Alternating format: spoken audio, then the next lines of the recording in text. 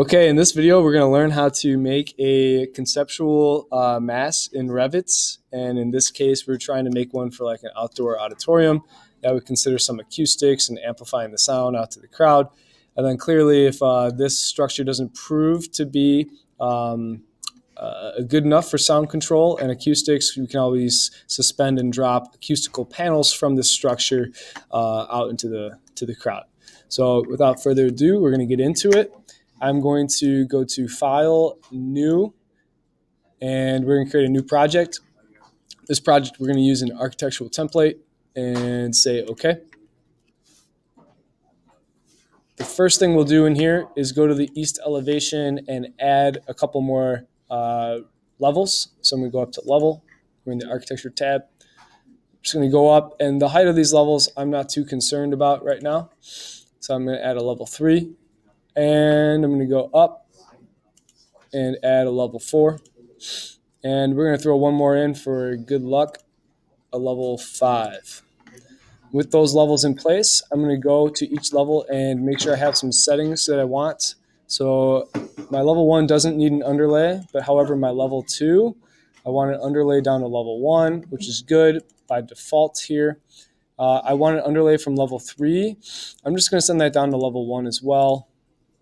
Level 4, I'm going to send my underlay down to level 1. And my level 5, I'm going to send a underlay down to level 1 as well. So now in level 1, I'm going to massing in site. I'm going to say in place mass. With in place mass, I'm going to just say OK. And I'm going to use the spline command because I already know I'm going to be creating something that's fairly organic in nature. And then I'm going to hit escape when I have that how I want it. Hit escape one more time. Click on that item, Control-C to copy.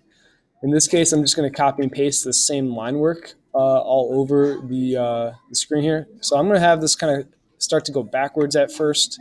And then in level 3, I'm going to have it go back a little bit more.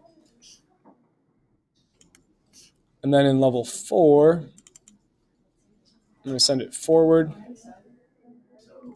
And then in level 5, I'm going to have it go even more forward.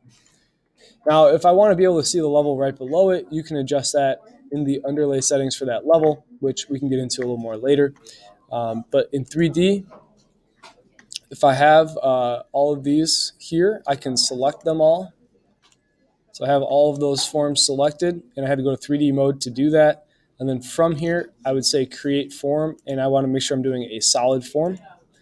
With that, it lofts it all into one shape, or one piece of one plane. And then I can click on that mass here, this plane here. And if I hit tab, I can select it easier.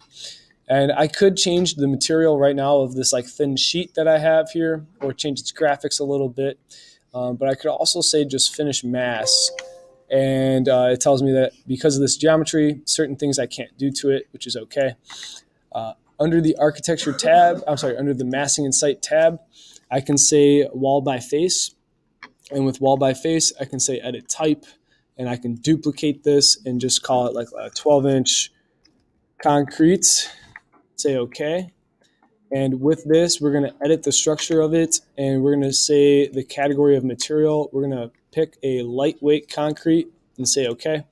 And we're going to change that to be 12 inches thick to match our description. And with that, we're going to say OK. And then we're going to assign that to the face of this. Now, keep in mind, this is a very long span to be all concrete, so clearly it would be reinforced maybe underneath or above with some cables and suspension and rebar within it. However, this is just for a conceptual design right now, so it's understood that this might not be a feasible design in concrete, right? Especially would fail, I would think, right about here. Okay, so with this in mind, we're going to go to the site plan, and in the site plan, we're going to go to the View tab and drop a section through this form. With that section through the form, we're going to go visit that section view over through the project browser under sections, section 1. With that view seen, I'm going to highlight one of these levels, right click and say hide in view category. With that category hidden, we now have a nice section that we can bring in as a PDF into Photoshop and kind of enhance it. If you want to throw in like some stadium seating or a hill, a grass hill, you can do whatever you want to do with this form. You can also do a solar study on this with like sun paths on and off. We can specify the exact time, location, and dates of the sun path to then show our shadows being cast on the structure. There's a lot of cool things we can do with this if we want to bring it into like a presentation board to show some diagramming. With 3D, if we don't want to see these levels, we can also do the same thing. We can highlight them and say hide in view category if we want to bring in the 3D image into a presentation board as well.